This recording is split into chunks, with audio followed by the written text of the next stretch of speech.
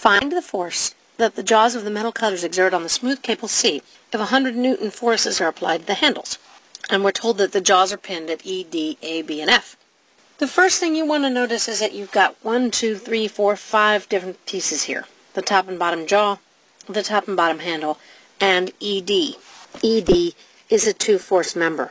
That's an important thing because then when I'm drawing my free body diagrams involving that, where that's E or D is an external point, I only get one force there.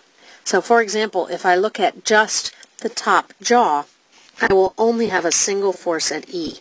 I will also have at the pin A, we're told that A is a pin, I'll have two forces at A, AY and AX, and I'm going to arbitrarily pick those as up and to the right. And I have the force C, that's the one I'm looking at from the cable that's being cut.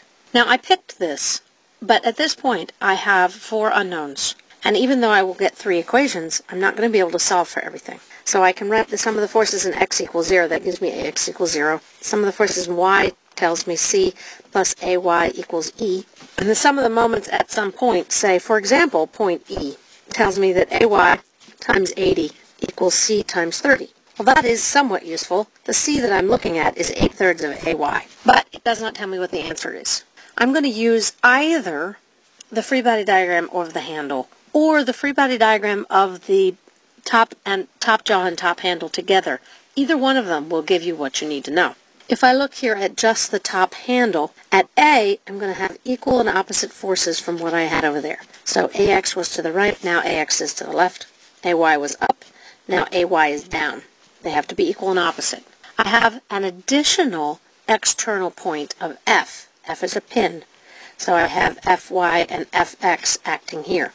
This free body diagram has 2 extra unknowns, but AX and AY are going to be the same. So my sum of the forces in X tells me FX minus AX equals 0. Well, AX is already 0, so now I know that FX equals 0. FY is AY plus 100, and I can take the sum of the forces. The tricky part in this problem really is figuring out where to take the sum of the forces about. If I take the sum of the moments, or rather the sum of the moments, if I take the sum of the moments at A, I can say 100, that 100 Newton force has as its moment arm 400 cosine 15. I also have Fy acting at a distance of, now you can look up here on this triangle right here. This triangle has a 20 millimeter hypotenuse, so this is going to be 20 sine 15, and this is going to be 20 cosine 15. So the Fy is going to have a moment arm of 20 cosine 15, and I also have minus Fx of times 20 cosine 15. Excuse me, this one is sine. Fx is already 0. Fy is Ay plus 100.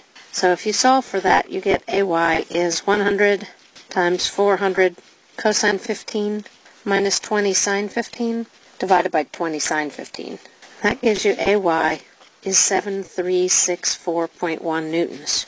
Now C, we know from the other side, is 8/3 of Ay. So C is 19.6376 newtons. So my cutting force, C, is 19.6 kilonewtons.